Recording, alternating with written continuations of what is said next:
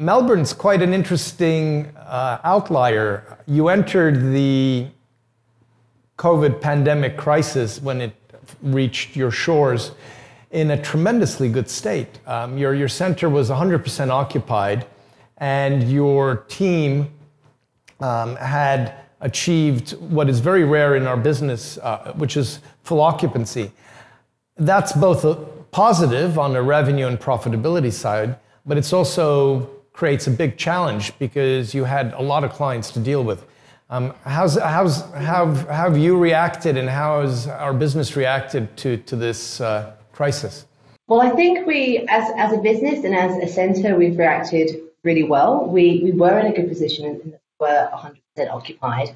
This all happened so quickly. I mean, the social distancing came into effect on the 21st of March. Then we saw the closure of non-essential businesses, and with that, the Australian government urging us to stay at home, work from home, non-essential travellers completely off. So yes, the numbers dropped. We didn't see anyone really coming in to the centre.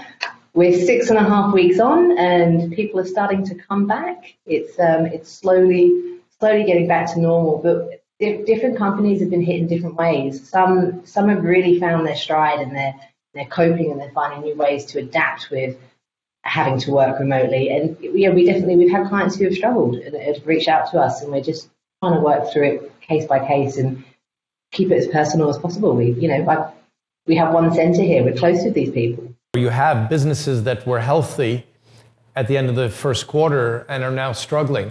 I mean, what kind of industries are they from? And what's the background of these businesses? I think the businesses that are not struggling, they're doing quite well, seem to be the IT-based industries. They're more set and adapt to cope in this kind of environment. A lot of our consulting industries that rely on sort of face-to-face meetings, they're really suffering.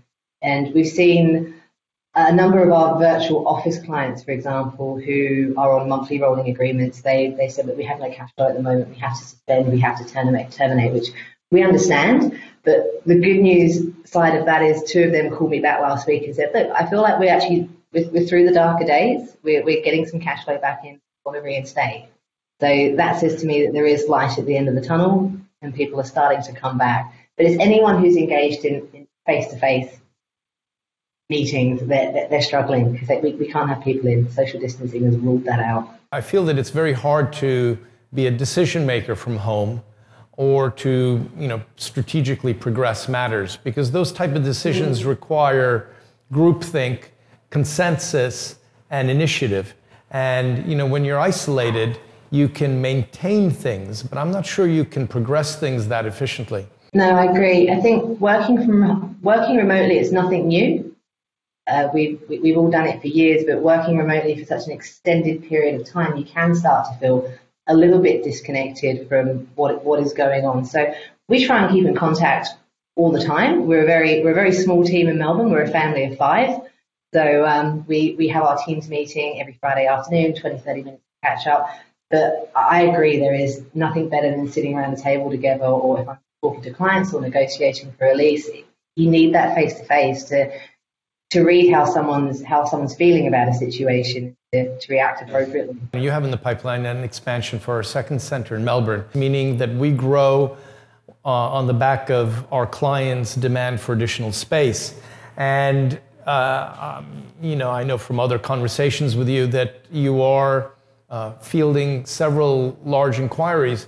Again, even during this COVID pandemic period, you're in communications for expansion with clients. Again, what kind of industries in Melbourne are currently planning for additional headcount and for growth when they can go back to work?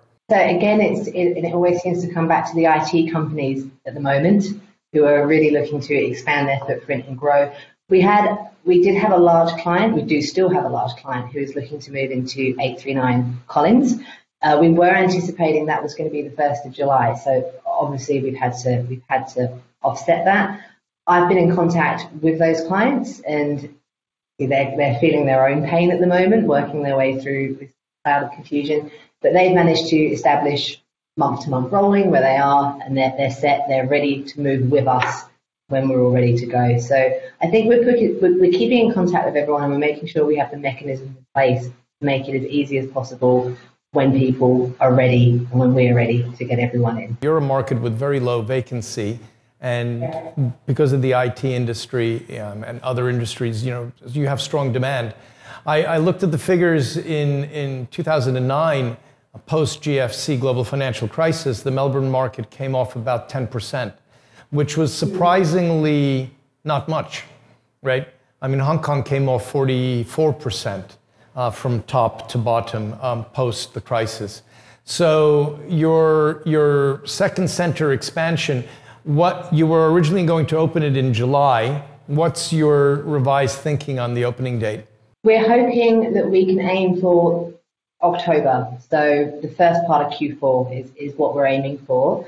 I mean, you're right, Melbourne does have really low vacancy rates. We've got the lowest vacancy rates in Australia. So there's definitely demand for this new centre. We're also seeing demand from our members here in CSQ who need to expand, move into that centre as well. Not that we'll have everyone leave here and move over there, but there's definitely demand for the centre there. And all the brokers and agents I was in contact with, they're really positive about the new centre opening. We've really hit the Melbourne market with a bang. Your centre was very active in the community area. Your co-working, your virtual office, your hot desking business, you have a barista bar. But moving forward, are you envisaging any changes in how you'll be running these various aspects?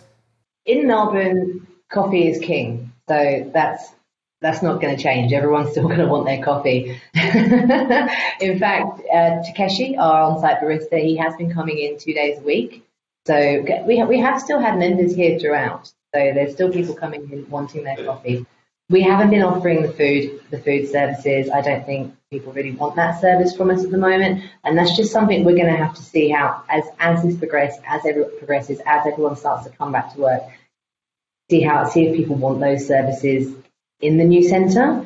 I'd love to do coffee and croissant and avo sandwich offering. We need to gauge how people are going to react to that when we open the new centre. I don't know when the new norm is going to be. Our clients deserve to receive that which they subscribe to, and the barista service and the environment and even the smiles and the attitude that you and we deliver to our members every day, that has to be sustained. That's why we exist.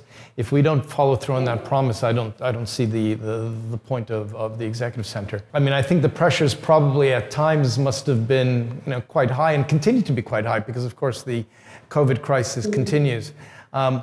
What's been have you been able to find a balance? For me, the silver lining of COVID has been I have an hour commute in either way, so I've gained those 2 hours back when I'm working from home, which has been lovely. I'd either go for a bit more of an extended run in the morning, actually have breakfast with my partner. I mean, all my pets, they think it's great. They think I'm at home all the time now, which is phenomenal.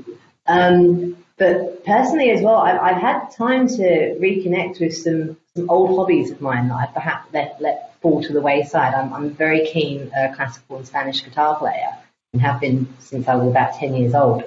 And working so hard as we have been, sometimes you leave those things fall to the wayside. But I picked that back up, and that's been really rewarding. Yes.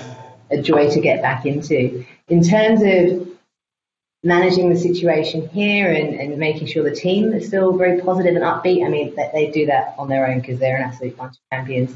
But we're very fortunate with the network that we have in Australia, and I've been speaking to the other city heads more than I ever have. We have our regional director who's reaching out to us, making sure we're all okay. Everyone's staying so connected. So I feel really supported, and I think that'll be probably a bit of a change when we come back to work, the lifestyle-work balance. I think a lot of people will have to readdress that. They're getting used to working remotely. I wish you all the very best with your second center opening later in the year. I think we will all find that a tremendously satisfying experience when that occurs. And a reconfirmation of your success, your team's success, and the market's appreciation of our product. So. Thank you, Paul. Well, we look forward to seeing you in Melbourne when the centre does open. That's an invitation I'll be happy to take up. Coffee's on me. All right. Thank you. Have a great day.